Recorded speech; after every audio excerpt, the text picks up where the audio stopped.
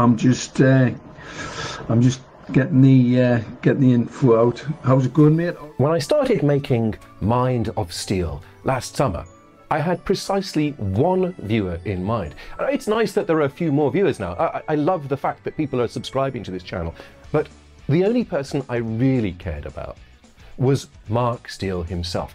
I wanted to make the show that would so perfectly push his buttons, that would trigger him, that would get under his skin and annoy him in the most precisely targeted way I could think of. And judging by one of Mark Steele's latest posts on BitChute, I think I've succeeded. Cult Satanists are obsessed. Look at the time and effort. This is a 24-hour psyop. This isn't a 24-hour psyop.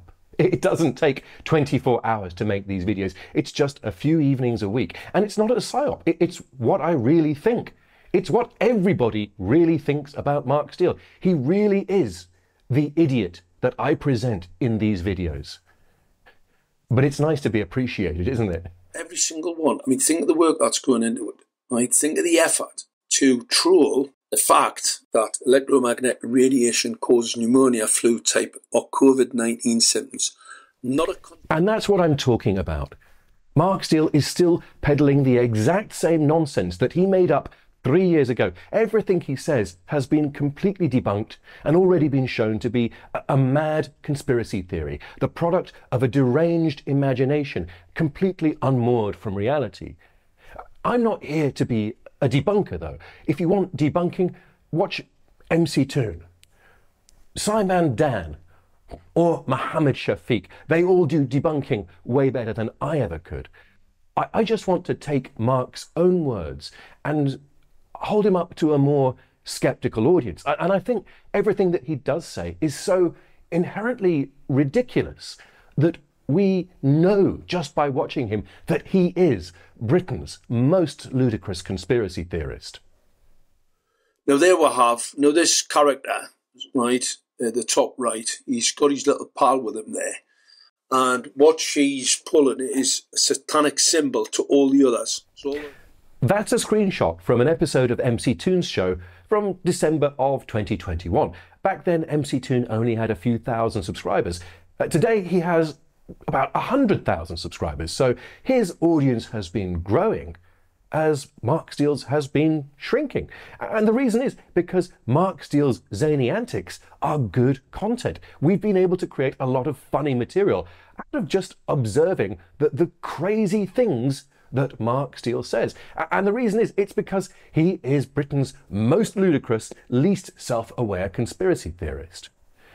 But what does Mark do as he dwindles into irrelevance? Well, the answer is he has to shout louder. He has to try harder.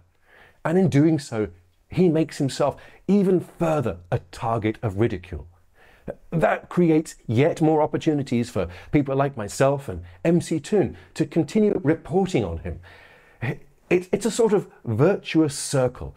And every time Mark Steele plops out a bit of content onto his BitChute, we can reach into the cosmic toilet bowl of life with our thickly gloved hands and fish out his latest offering, dissect it, put it on a plate, and allow everybody in the universe to admire what nonsense Mark Steele has created.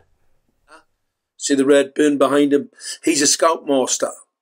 I've got another one with a pony hat on, and the guy who's involved in all of this nonsense is a kid called Toon.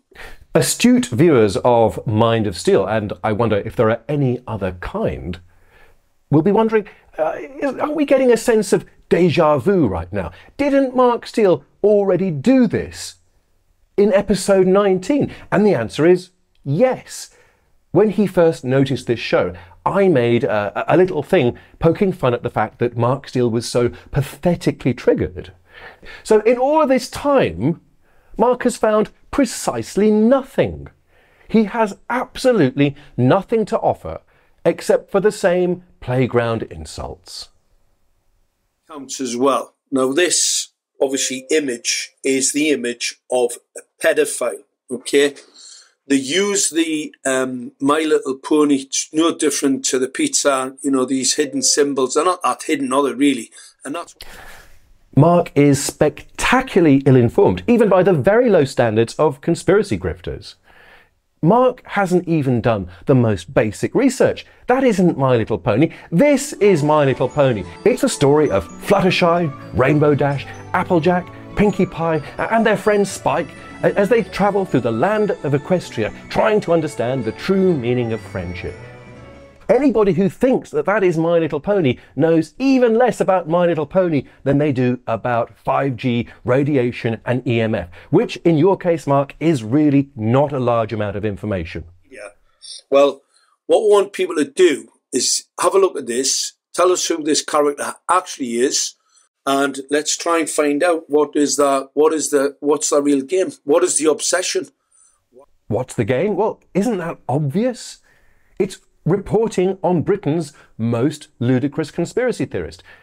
And why the obsession? Well, it's because you continue to do it. So Mark Steele wants you to do your own research, but also do his own research, answer questions that if he bothered to stop and think for maybe half a second, could be so easily answered all by himself. He's a lazy, lazy man. Obviously this mental health patient, because he obviously must be, putting his actual face to a genocidal agenda, well, he could get himself arrested. Now, the police might not arrest him, but I can tell you now, there are other people who may just arrest him. Is this a threat? Is Mark Steele threatening to have me arrested? He admits that the police would not arrest me because I've not broken any law.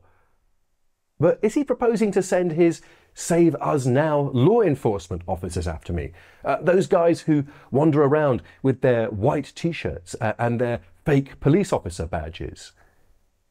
Or maybe he's going to send Steen Motley, the most absurd of his acolytes, the one who has tried and repeatedly failed to arrest the CEO of St. Albans Council.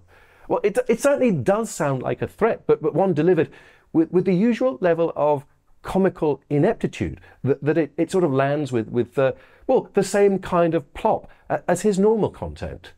Mark, you really are going to have to do a bit better if you want people to be intimidated by the kinds of things you say.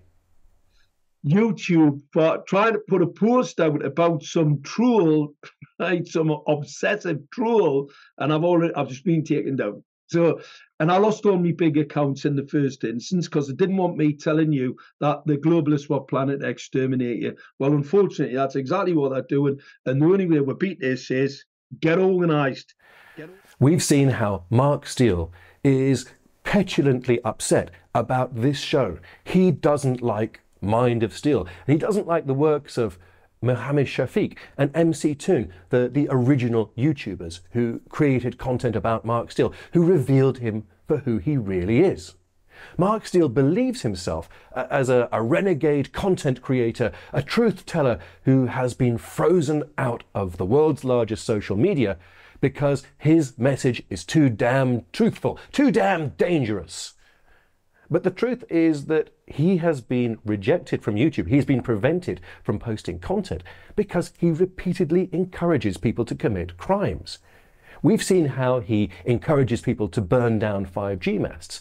We also saw today how he's asking his fans, his zany league of Save Us Now enforcement officers, to arrest me. And that's because Mark Steele is really too cowardly and too lacking in imagination and too pathetically ignorant to actually refute any of the things I've said about him. And what can he do? Because all I've ever done is take his words and hold them up in a way that is slightly better presented than Mark Steele would do, so the world can see that he is still Britain's most ludicrous conspiracy theorist.